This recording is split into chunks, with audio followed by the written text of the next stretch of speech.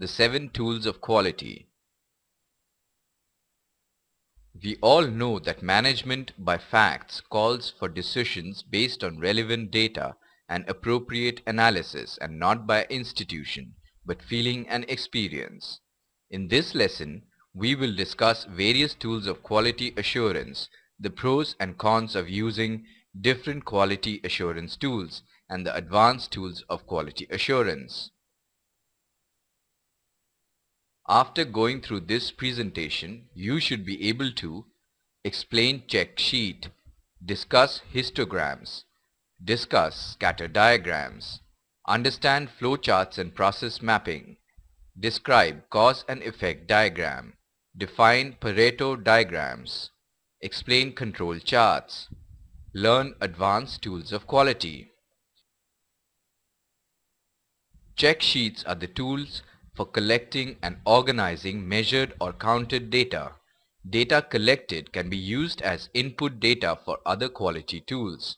Collect data in a systematic and organized manner to determine source of problem and to facilitate classification of data or stratification are the benefits of check sheets. In the top chart, we see 2 operators and 2 machines. In the morning, both operators and both machines seem to be working well.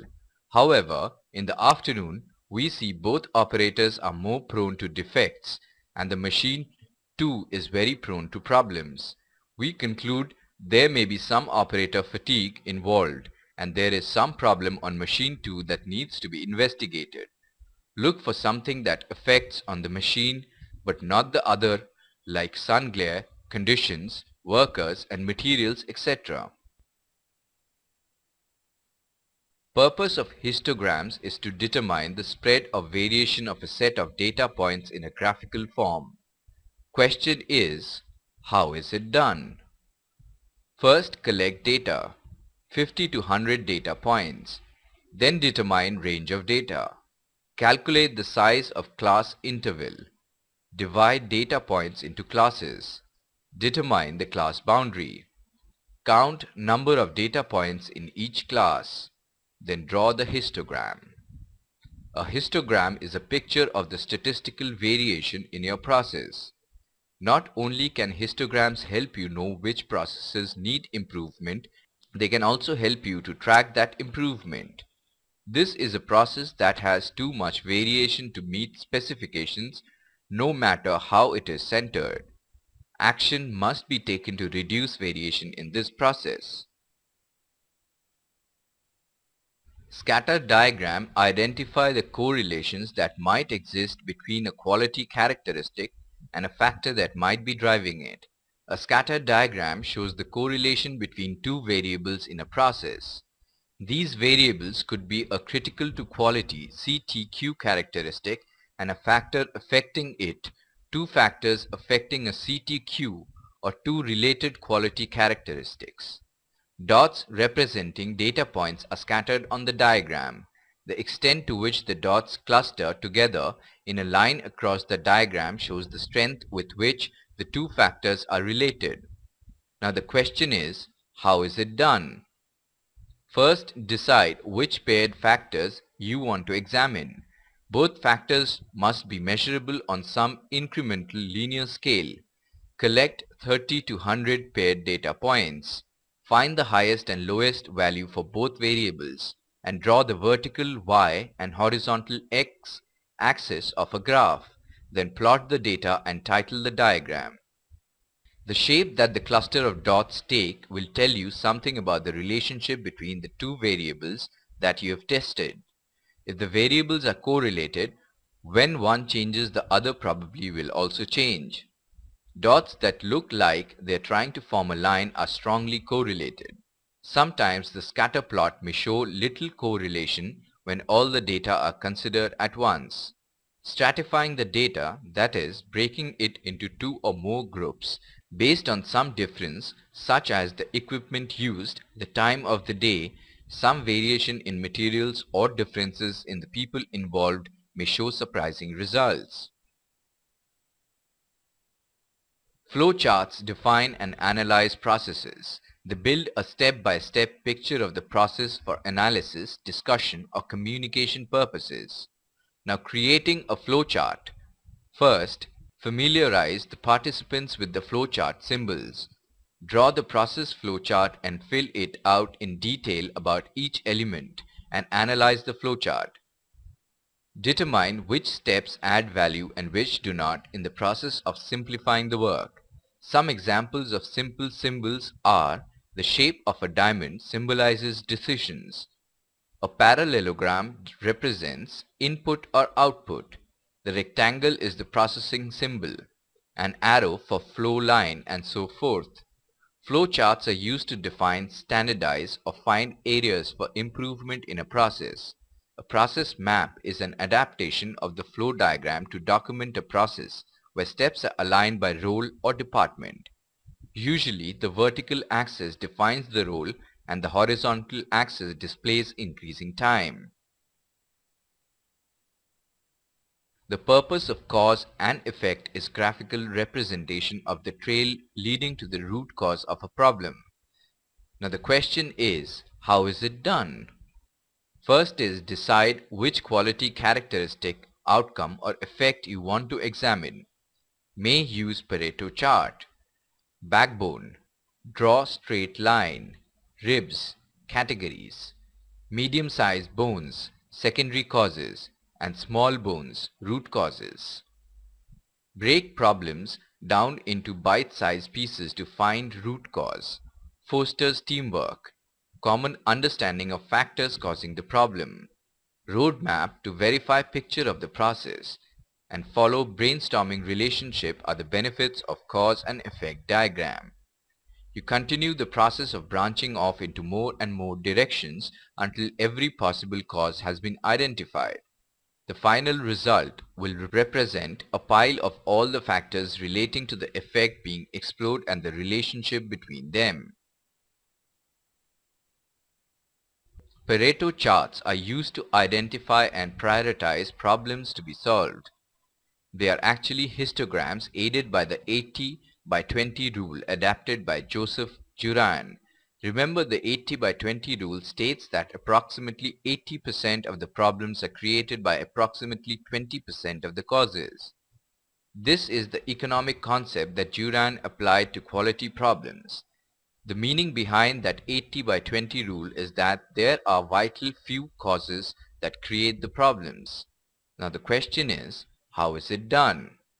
First, create a preliminary list of problem classifications. Tally the occurrences in each problem classification. Arrange each classification in order from highest to lowest and construct the bar chart.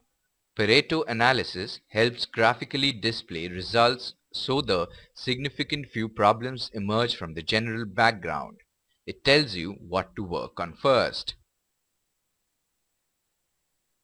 Control charts are used to determine whether a process will produce a product or service with consistent measurable properties. The process for developing a process chart is the same for almost all charts. The statistical computations are what make it different and sometimes more complicated. Steps used in developing process control charts are: identify critical operations in the process where inspection might be needed. Identify critical product characteristics. Determine whether the critical product characteristic is a variable or an attribute. Select the appropriate process control chart. Establish the control limits and use the chart to monitor and improve and update the limits. A variable is a continuous measurement. An attribute is the result of a binomial process that results in an either-or situation. Six Sigma is a widely used methodology for measuring and improving an organization's operational performance through a rigorous analysis of its practices and systems.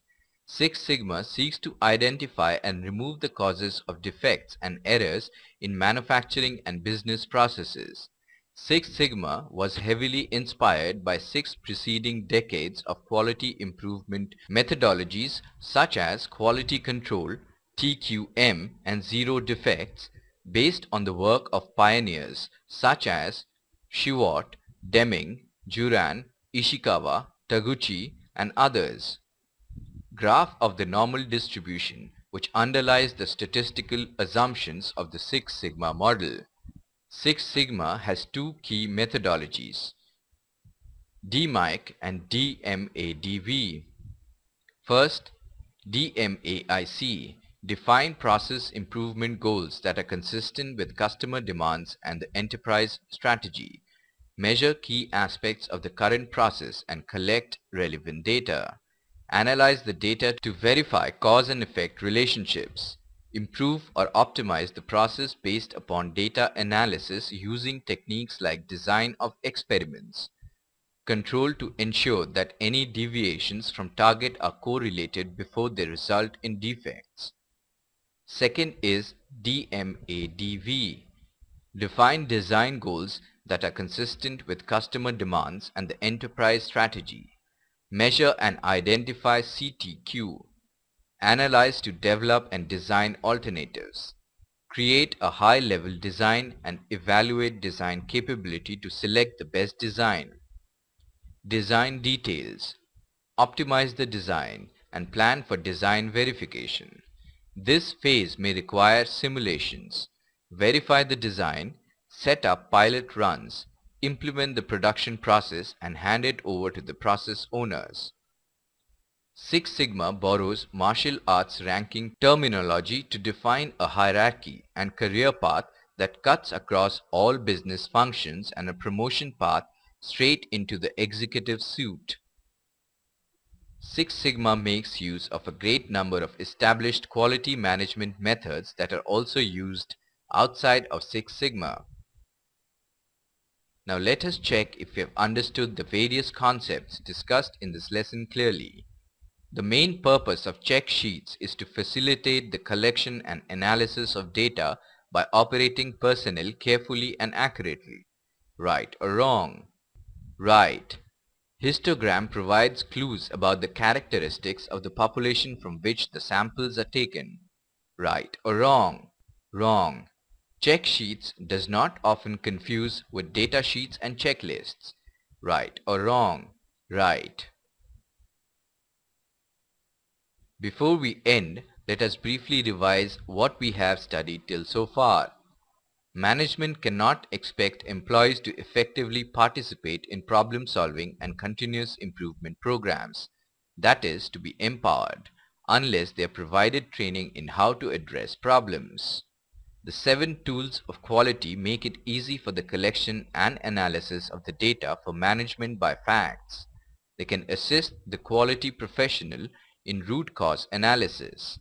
They help organizations understand their processes in order to improve them.